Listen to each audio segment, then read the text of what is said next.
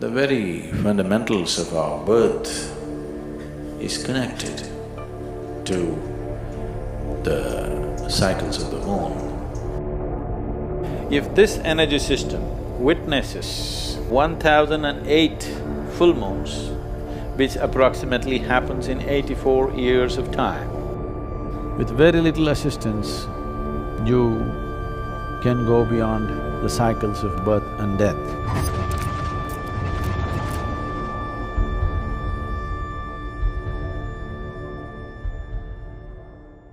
The main source of energy for this planet is the sun. And your body is just a piece of the planet. So the sun's influence upon everything that is in the world is big, very big. But the moon, which has no way of emitting energy like the sun, also has a tremendous impact on our systems because of its closeness to the planet. So when we want to understand the ways of the life, the way it's happening to us from outside, we look to the sun. When we want to understand the way life is happening from within, we look to the moon. So influence of the moon upon our systems is undeniable. The very fundamentals of our birth is connected to the cycles of the moon. The cycles of the moon and the natural biological cycles in a feminine body are 100% connected, there's no question about that. So the very source of our birth is connected to the movement of the moon. Because physiologically, our birth and our life is rooted in this in many ways. I would say generally, not always, generally, women are far more existential because their body speaks the language of the moon. This keeping of time, we should not misunderstand keeping of time with clocks and watches. They don't know a thing, they're just going mechanically. But the human body knows time in a different way, which is not a mechanical process.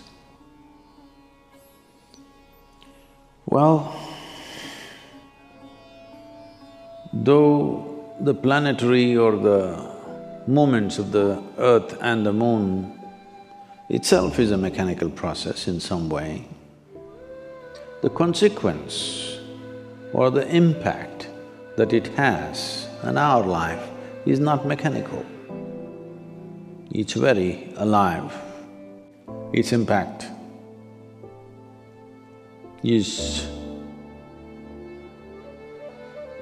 very experientially powerful in the development of the human energy, in the development of the energy system of a human being. If this energy system witnesses 1008 full moons, which approximately happens in 84 years of time, you would have completed 7 solar cycles and 1008 lunar cycles. That means your energy system matures to a point where even if you do not know any spiritual process, it matures to a point where it can easily flower. It can happen very easily after death. If your grandfather died after 84, you can be quite sure that he is not coming back. He may not attain to mukti, but he is not coming back, he is into various stages. If he had sadhana, If he had some awareness, if he left with some awareness, even a little bit of awareness, for sure he's not coming back. If you just manage to live to complete 7 solar cycles and 1008 lunar cycles, then you can break a certain bond with the earth.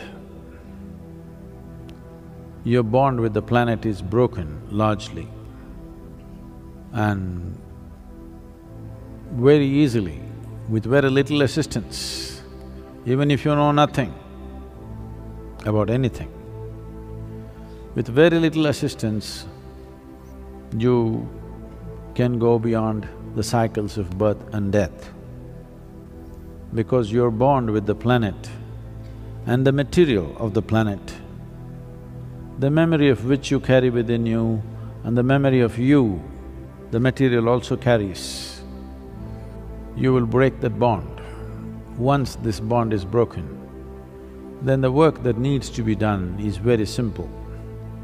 If you've ever had an old person in your home of that age, one thing you would notice is whatever their characteristics were, whatever their significant characteristics of their behavior and normal personality characteristics were, you will see somewhere between 83 to 85, these characteristics will change dramatically. Suppose somebody was very grumpy, you will see after 84, 85 years of age, suddenly he's a very joyful and nice person, or whatever. Some changes, significant changes in their character will happen because the karmic bondage that is holding the person to a certain pattern of behavior will loosen up. This is the reason why we say, if a person dies after 84 years of age, after having witnessed, maybe the fool never had the joy of looking at a full moon, but his body has witnessed. Maybe his eyes have not, but his physical form has witnessed 1008 moons, means his karmic structure will become loose. Once it's become loose, he cannot find another body immediately. No womb will accept him. That means he'll hang around and we can very easily settle him, just like that. He need not go through another process. Even if he lived an absolutely ignorant life, this is the significance of long life. People always blessed, may you have a long life, not necessarily because you're having fun. Even if it's miserable, have a long life so that we will be rid of you for good. Because once your karmic structure loosens, finding another womb becomes difficult, not impossible, but difficult. So that is a time there will be somebody who'll be blasting out these things somewhere, wherever. Even if they don't know any spiritual dimension in their life. So, if you are no good for anything, at least live long enough. Don't do it around me. If you're miserable, do your misery somewhere and come at 84. We would like to live with joyous people. At 84, you're welcome.